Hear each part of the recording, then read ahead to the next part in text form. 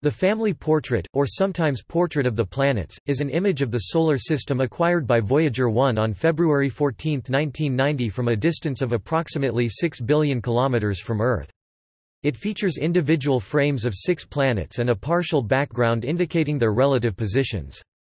The picture is a mosaic of 60 individual frames. The frames used to compose the image were the last photographs taken by either Voyager spacecraft, which continued to relay other telemetry afterward. These frames were also the source of the famous pale blue dot image of the Earth.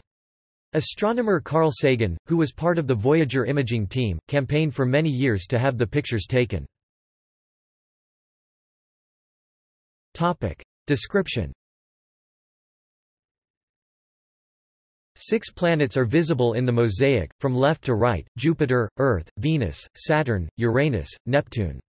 The Sun, also a point of light at this distance, is included in the image.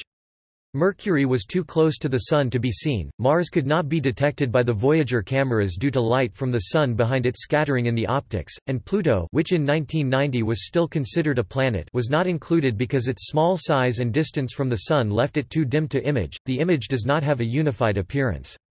The individual frames were acquired using various filters at varying exposures to bring out as much detail as possible in each.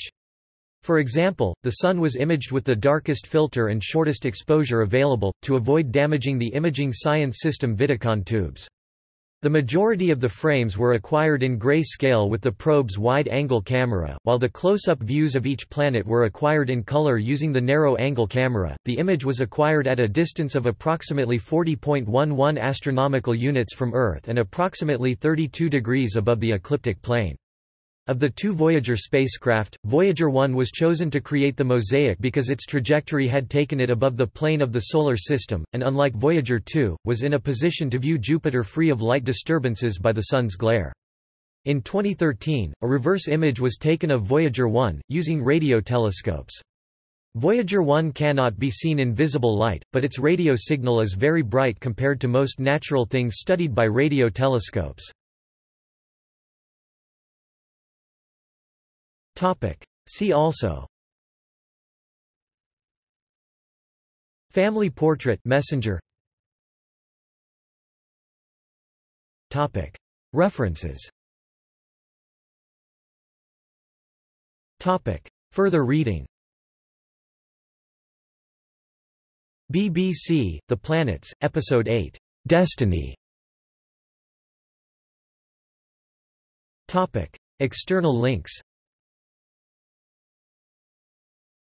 NASA, Visible Earth, Planetary Society, Voyager's Last View, NSSDC Photo Gallery, Solar System Family Portrait.